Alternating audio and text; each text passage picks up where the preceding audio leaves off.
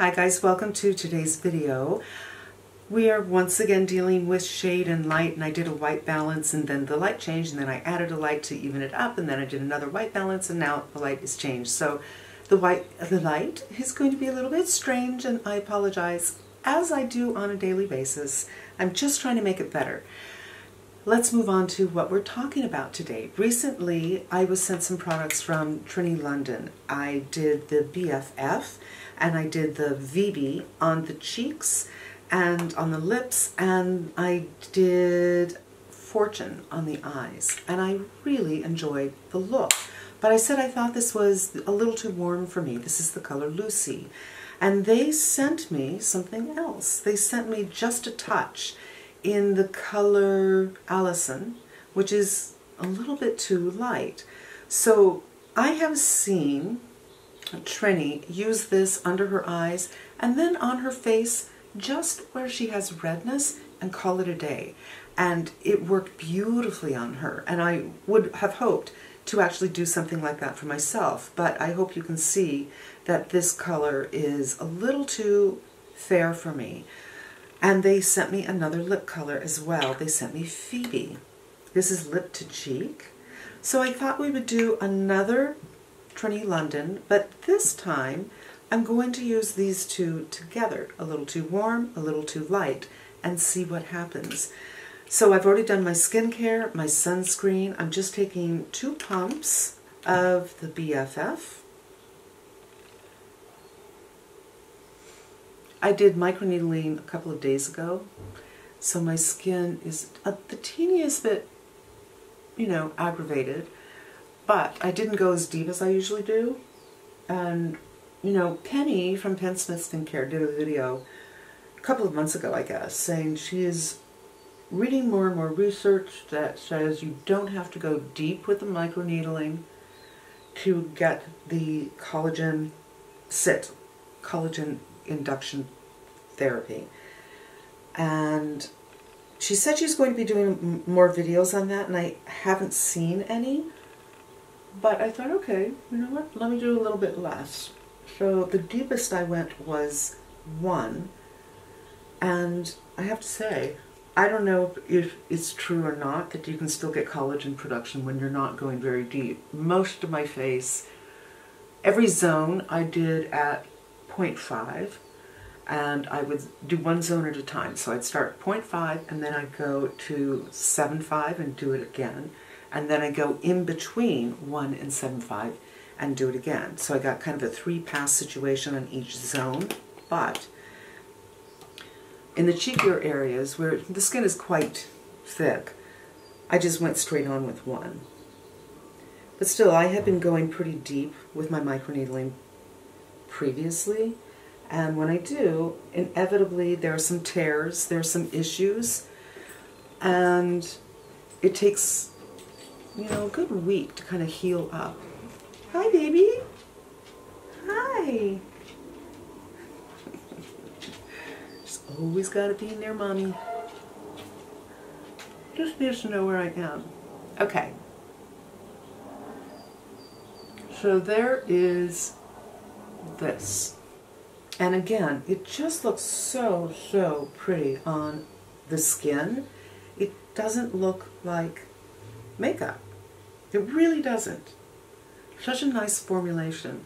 The coverage, I still have some redness coming through, but it's not the end of the world. I feel like I've been evened out a little bit, and that is a good thing.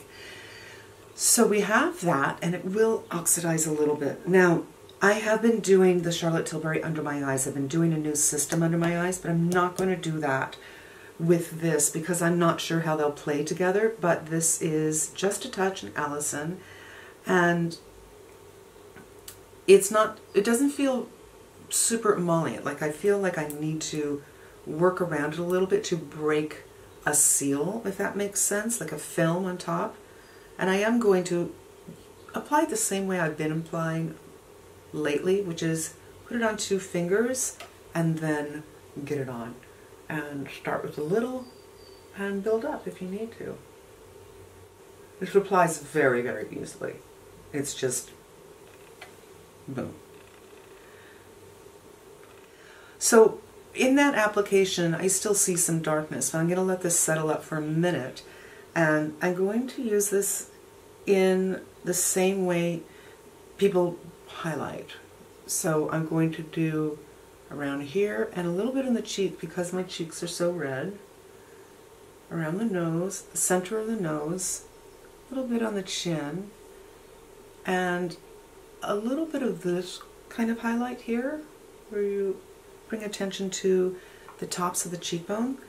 And I'm hoping that this will help tone down the warmth of the Lucy if I just have a little bit of lightness in the center of the face. So I don't know if I've seen Trinny use this on top of BFF. I think I've seen her just use it on its own. So I've got a little more coverage. And it seems to be blending in just no problem at all. Just the warmth of the fingers doing the job.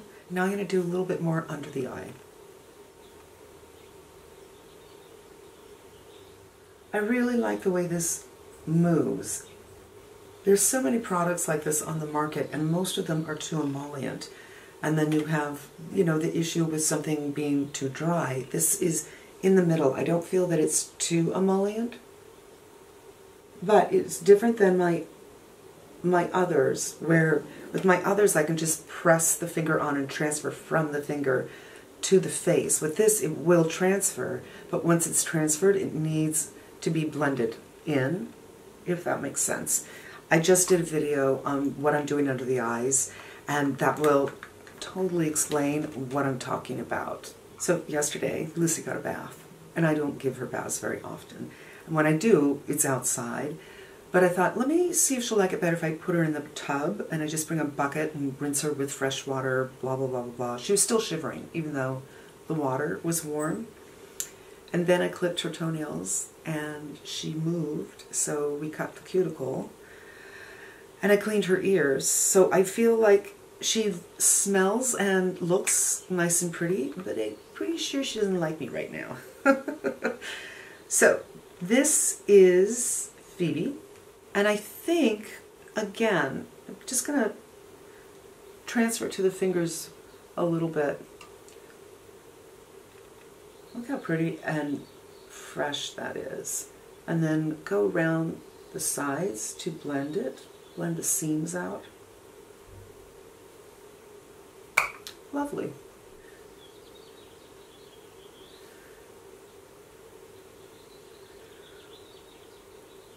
Whoops.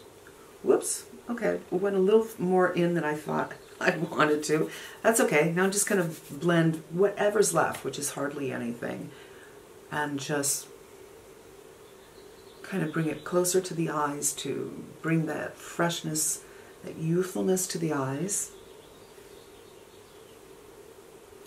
I'm kind of tempted to put a little bit on my lids, but I'm not going to. I'm going to go in with the Fortune. I just love this. And it's weird because it looks kind of beige, but when I put it on, it just reminds me of something that is a little bit more warm. I don't know, it has like a rosy beigeness to it. But the light is different today. This is what it looks like on my finger. Do you see how it's more of a taupey beigey color, but it has a hint of rosiness to it, or warmth to it? It's a complex color, I suppose. And I just love this effect. I feel like now my eyes are emphasized a little bit. They're given a little bit of shape, but it just doesn't look like much of anything. And, you know, in fact, this should be called Just a Touch. It's like just a touch of something. I'm sure I could go deep with this, but I don't want to. And now we're going to do Phoebe on the lips. I could probably benefit from doing a liner, but first I just want to try just a little bit.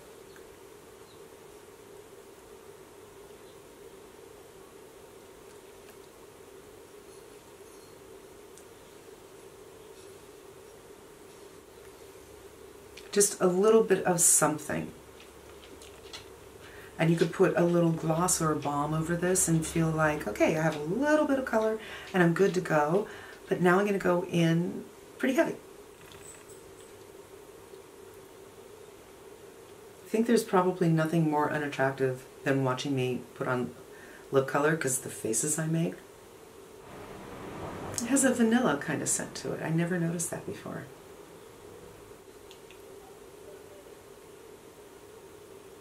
I think with a product like this, you can kind of do a hazy outline on the lip, or you can, of course, go in with a lip brush and do something more sharp. But I think for me, I just like this kind of finger application. It's a teeny bit hazy, but not super hazy. But I don't think I want to line this. I love this. I feel just totally put together. So little effort, but put together. Now, what do I think about the Just a Touch under the eyes? I like it for on the face because it will help to cover my redness a little bit, and using it in the center, it helps even up the color Lucy for me. So I like it using it like that. Under the eyes, I'm not so sure I get a lot of coverage. Now I'm really dark under the eyes. A little bit of troughing. That is normal for me because I have a deep, deep trough. It blends in very nicely and it moves very nicely, so it's easy to work with, but I feel like I can absolutely see my darkness. So it's worth giving it another try with this underneath it, which will help to cancel out the bluish, grayish, greenish, whatever the nightmare is under my eyes that's going on. And then I could go on with this, but I like it on the face quite a bit. And you guys, I haven't done anything else. I haven't lined my eyes, I haven't put on mascara, I haven't done my brows, and yet I totally feel 100% put together. And this is like not quite the no makeup look. There's makeup on, but it's like not a big dramatic makeup look. And maybe I'll do a little bit of eye work. So I'm going to go in with this Milk. It does not move, and I just really don't like it when my skin shows.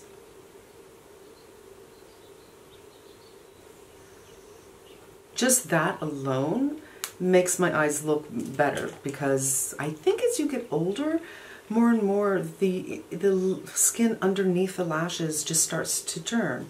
I remember seeing a video with Lisa Eldridge. She was doing something with, I don't know, I think her name was Yasmin or Jasmine or something. She used to be a huge model, and she married someone, I think, in, I don't know, REM, or, you know what I mean? Typical model.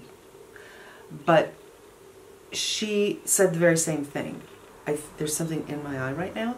But she said the very same thing, where she feels as you get older you can see that, and it just makes the eyes look a little weird for me. I don't even feel like I need mascara. I just needed that to cover the skin, and I'm done.